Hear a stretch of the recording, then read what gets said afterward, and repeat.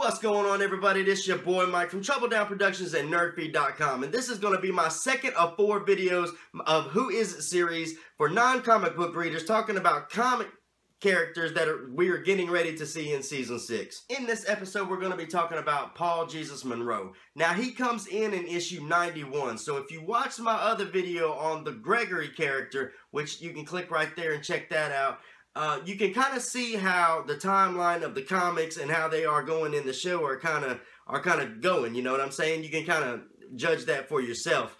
But he comes in issue 91. A lot of people say, well, why? You know, you post online about him, and people say, why you call him Jesus? It's because when he first got to the Hilltop community, so many of the community people thought he looked like Jesus Christ, so he just kind of caught the name Jesus, and that's what a lot of people call him by. Make no mistake though, dude is one of the baddest ass-kicking dudes on the Walking Dead series to date, in my opinion. He is a actual hand-to-hand fighter combat person. Like, he is, I would go as far as say the dude's a warrior. I mean, he's one of, like I said, he's one of the baddest dudes we've seen on the Walking Dead series. Even though this is really not relevant, in the comic series, Jesus was gay. I don't think that they're going to play it that way in the show. They might, but because Denise in the comics was dating Heath, and in the show they turned her gay, now we have 2 gay couples on the show.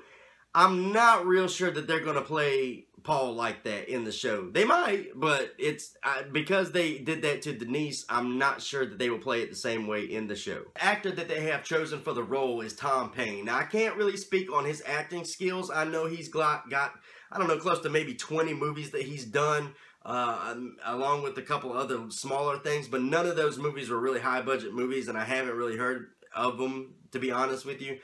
So I can't really speak on the guy's acting skills.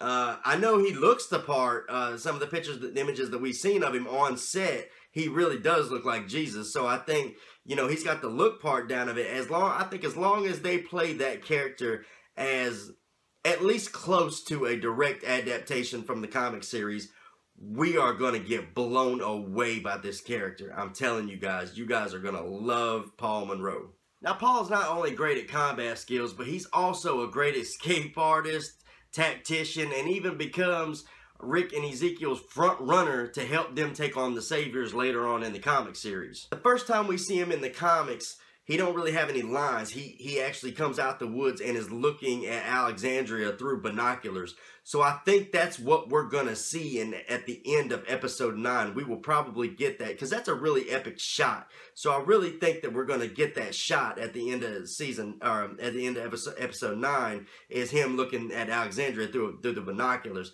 And then in episode 10 is when it's been said that he is supposed to debut, and in the comic series, he wrestles around with Michonne and Abraham with ease, pretty much. He pretty much immobilizes both of them with ease, because the dude's just that bad. And I think we're going to see somewhat the same thing in the show, except I think maybe it'll be Abe and Sasha instead of Michonne. But he is a good guy, and it's one of the characters that I personally cannot wait to see. As long as they do it correctly, he is going to be completely awesome. And I think finally we will probably have a character that overshadows Daryl.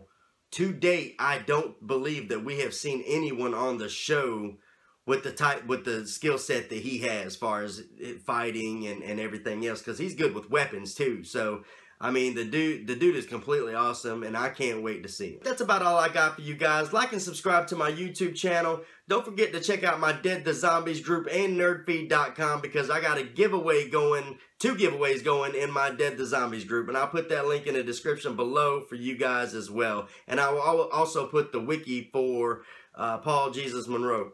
Love you guys. Nerdfeed.com, Dead to Zombies. You guys rock.